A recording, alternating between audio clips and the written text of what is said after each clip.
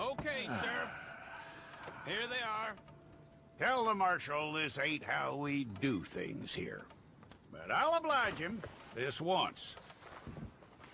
All right. Let's see what we got.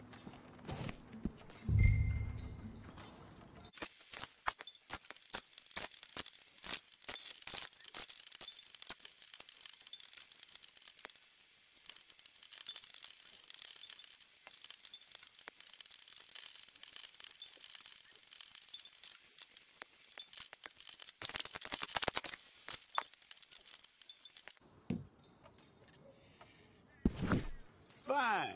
Go and get your picture took. Hold up your fingers.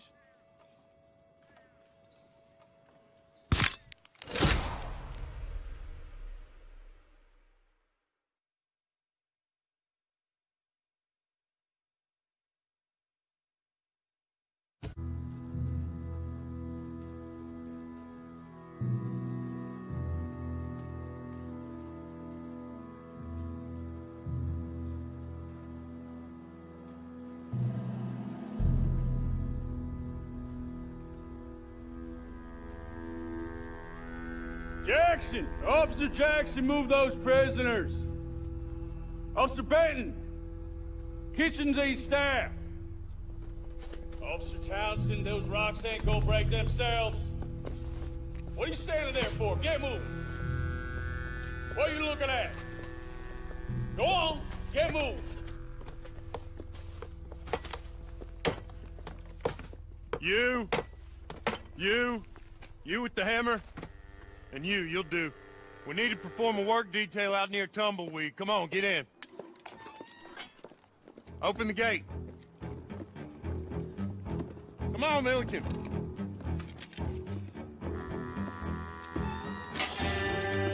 Yeah!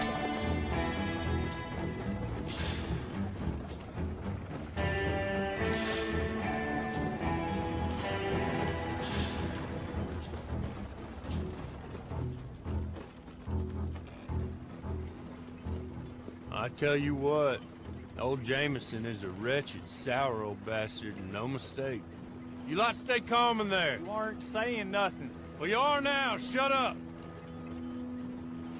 You know, my wife has acquired ideas significantly above her station. She's been reading too many goddamn books.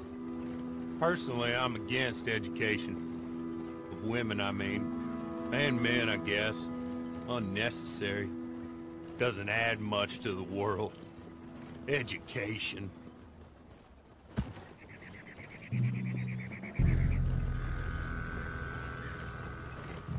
Good day, gentlemen. Oh. Don't do anything stupid. Nobody gets shot. Act like fools, and the pair of you will be dead within a minute. Now, what are your names? Jenkins and Milliken. Well, Mr. Jenkins and Mr. Milliken, throw your guns to the ground and get on down here. That's it. Very glad to meet you. It's not worth being rash. You boys get paid a salary. You get that salary whether these people escape or not. Your wives presumably want you alive. Let them out. Now, please. Okay. You all run away. Aside from you. Try to stay out of trouble. This is a stroke of good fortune for all of you. Use it. Now, Mr. Jenkins and Mr. Milliken, be so kind as to quickly run away before somebody gets shot entirely unnecessarily. Go on, don't look back. Mr. Wendt, I believe it was $50 we agreed on. It was. Here's 50 each. Each? Yes. Now get out of here, both of you. My employer and I appreciate your professionalism. All we did was stand there and look tough. And you did it fantastically well. Good day, gentlemen. Now, sir, how about you pick up these guns, and we move out? My mistress is waiting for us.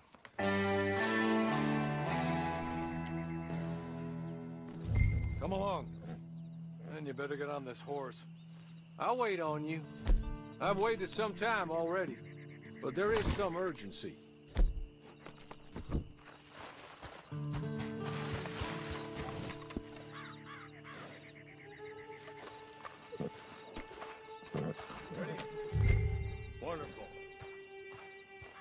I hope you'll forgive the secrecy.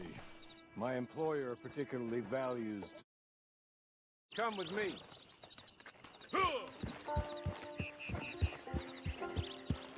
There will be plenty of time for adventures. Now, if you follow me, please. 6 months at Sissica Penitentiary, awaiting a hanging for a murder you did not commit. Must have felt a whole lot longer, my friend. You still seem strong, though. I mean, doesn't look like breaking all those rocks has left you entirely broken, in body or in spirit. I hope I am right about that. Rounding you folks up, and those sham trials, they were a disgrace. Made a mockery of the rule of law. Still can't quite believe they got away with it. There's others convicted when you were. Came out breathing. Hey, come on, ride with me. It ain't time for you to ride off on your own. Not quite yet. Now come along. There's others convicted when you were. Came out breathing fire. Maybe you're like that too. Guess we'll see. You're just up here. There's the camp. Get your horse.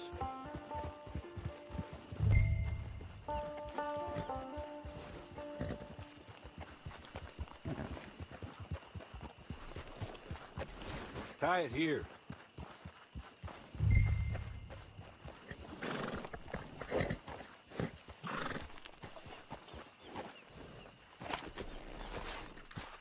This way. She's anxious to meet you.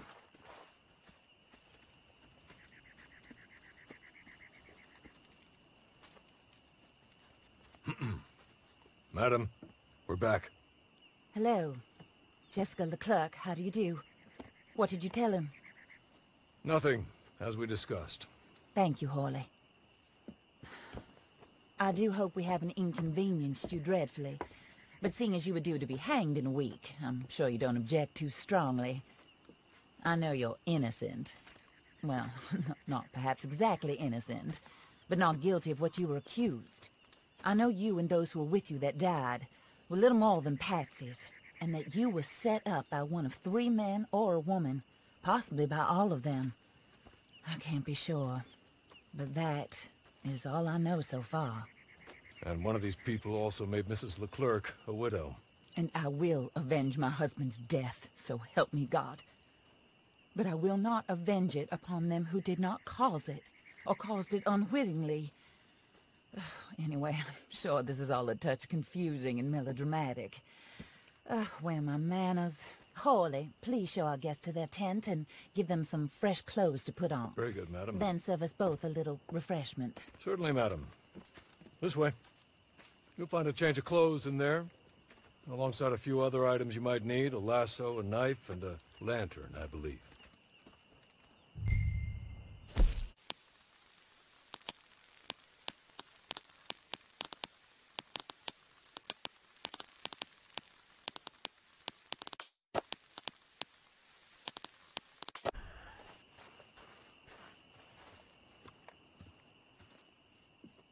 That looks more comfortable. Hawley? Here, madam. Your very good health. I suppose it beats dying, Mrs. Leclerc's husband was murdered by one of his business partners. And I intend to find out which one. Or rather, I intend for you to find out. And kill them. You're the only person I could possibly trust to do whatever it takes. Because you and your accomplices, you're the only other victims of their lies still alive. You see, you walked into the town at approximately the same time my husband was shot in the back, but by another gun, firing different bullets to those you possessed when you were arrested. These bullets, this was their mistake. You were rounded up and sentenced to death, all because you came to town and didn't talk too much and seemed like you were nasty. Anyway, here they are. The people who run Blackwater. Mr. Jeremiah Shaw, banker, real estate speculator, and crook. Mr. Amos Lansing, ranch owner, speculator, and crook. Mrs. Grace Lansing, his wife, society patroness, lover of the arts, crook, My former best friend. Teddy Brown, her disgraced brother, outlaw, wanted man, and still in contact with them. All I ask of you is your help in finding out quite what happened. Mrs. Leclerc would like to help you get back on your feet. Get back to work. Whatever your work may be, I don't judge. You want to rob? Rob. You want to save innocent folk? Do that as well. But you need me just as much as I need you. I think we all understand each other. I hope we do. Good. I look forward to rewarding you for killing those who made me a widow. My husband was a true believer in this country and in the West. He was killed for greed. Foul greed when there's quite enough for everybody. I don't care what your scruples are as to killing. I will take the full burden of that sin upon my shoulders. Goodbye, for now. Then Hawley, go introduce him to nice Mr. Cripps. I think you'll like Cripps well enough. He's long past his prime, of course, but he hasn't gone entirely crazy just yet. And he will help you, better than most of his ilk. Cripps! Get up! Hello, partner. Harley. This is your new boss. Oh, pleased to meet you, partner. J.B. Cripps at your service. We'll pay to get your camp established. Mrs. Leclerc is a generous benefactor. And, where are we headed?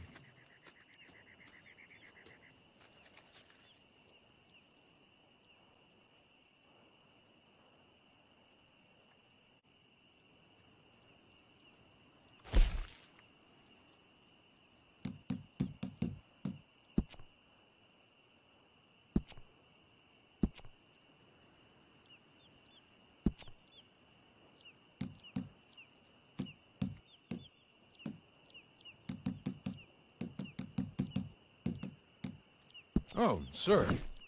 While Cripps is establishing your camp, perhaps you can go to the station and see the clerk, then head to see Clay Davies.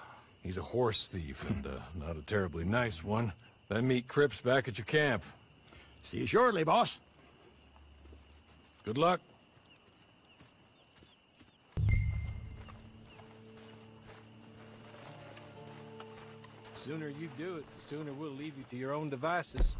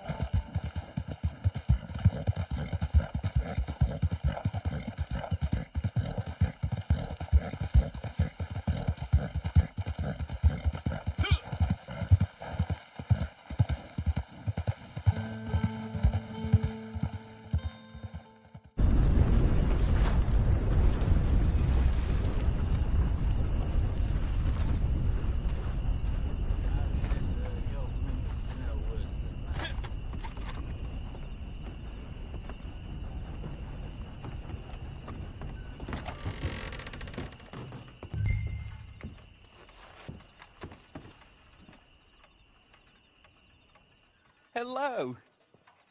You must be, Harley's friend. He's one of us. He said you also were discouraged man. I'm very discouraged. Disappointed Alden, that's me. Anyway, it's a pleasure to make your acquaintance. I find your reticence charming. Real charming. By the way, I heard you might want to earn a little money. Well, some gentlemen have been robbing our stages, and they are not part of the club, if you catch my meaning. If you can make them go away, I'm sure they will have something of interest to you. They're up near Gap Tooth Ridge. See what you can do, okay? Here, by the way, a catalog. The latest issue. Just came into this armpit from a land more civilized. And if all works out, well, my colleagues and I move around these stations as needed. And all of us are very discouraged. We will all help a fellow sufferer with pertinent information. Good afternoon, sir.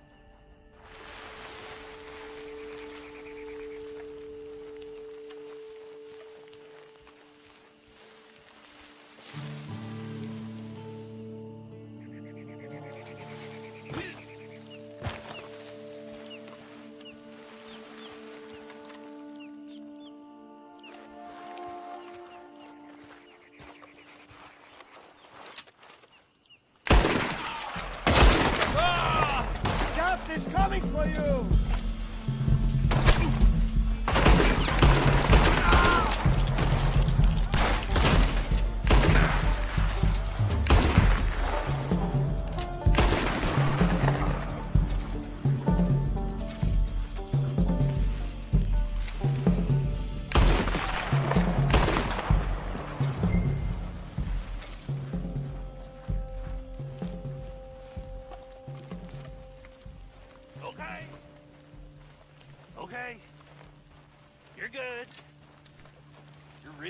good, friend.